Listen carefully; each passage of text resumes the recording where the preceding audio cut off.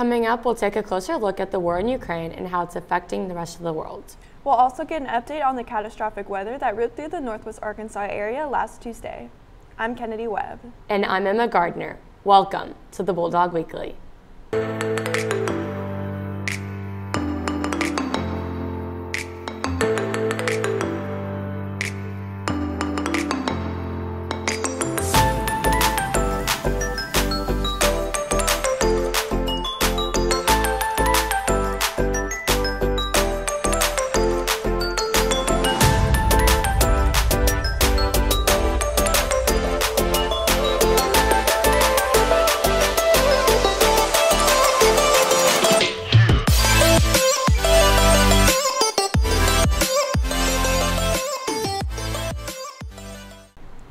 Welcome back to the Bulldog Weekly. Today is Friday, April 8th, and we've got a great show planned.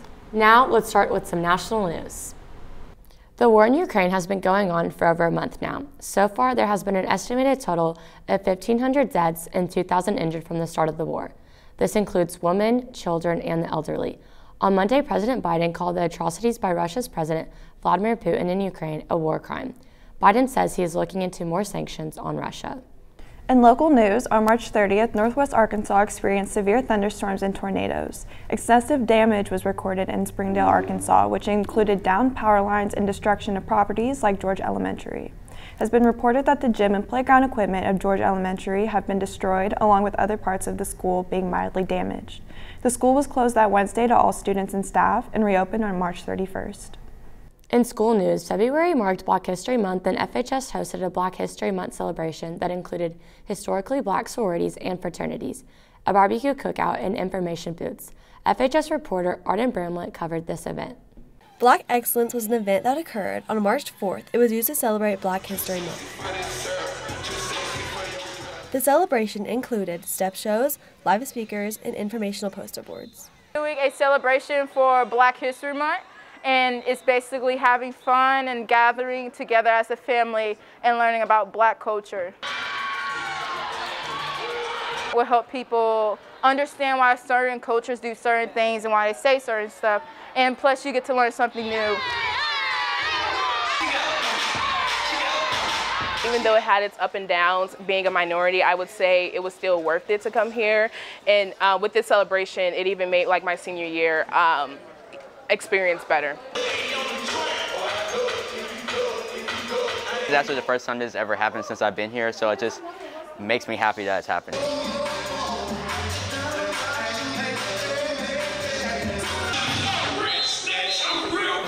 I'm Arden Bramlett reporting for the Bulldog Weekly. Since the beginning of COVID, Fayetteville Public Schools has offered free weekly meals to families in the Northwest Arkansas community. The FPS Child Nutrition Meal Distribution Program is a part of a sustainable model for providing food and assistance to families. The program provides free meals for anyone 18 and under. We spoke with Fayetteville High's Food Services Manager, Ginger Gardner, about this important program.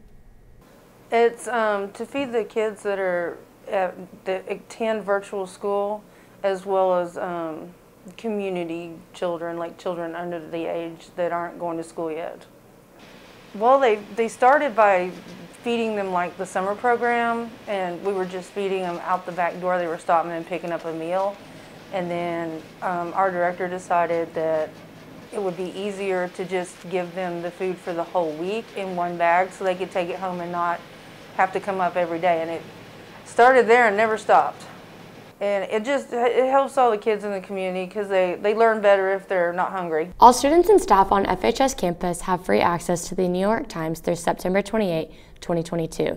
Using your school Google email to set up your account and activate your own free pass at nytimes.com/passes, users can also download the app. Please visit the library for more information or problems activating your account. Fayetteville High School is offering free ACT test preparation for all students through their Naviance account. To learn more on how to access it, check out the Naviance ACT Test Prep Quick Guide. The FHS Theater Department is preparing for its upcoming spring production.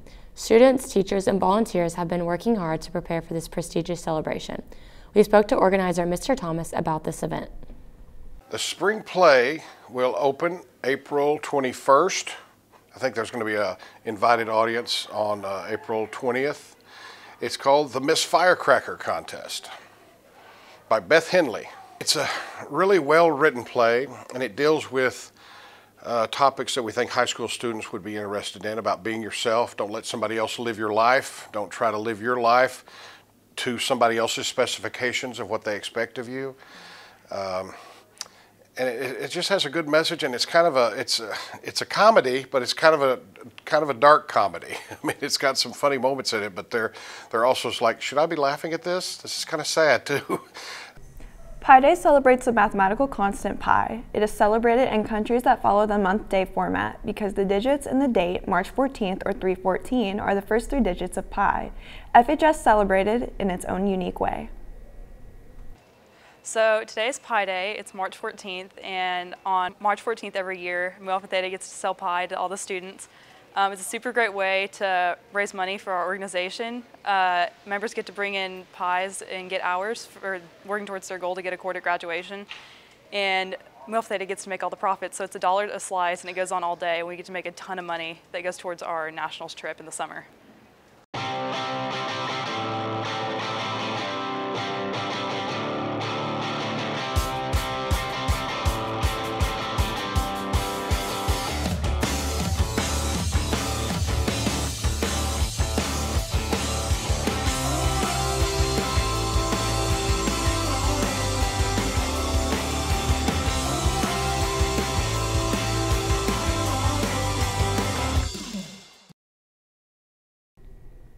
That's all we've got for this edition of the Bulldog Weekly. Don't forget to subscribe to our YouTube channel at FHS TV-Fayetteville High for all new shows and live events. And follow us on our Instagram at FHS Bulldog TV to stay up to date with all the news around the school and in the community.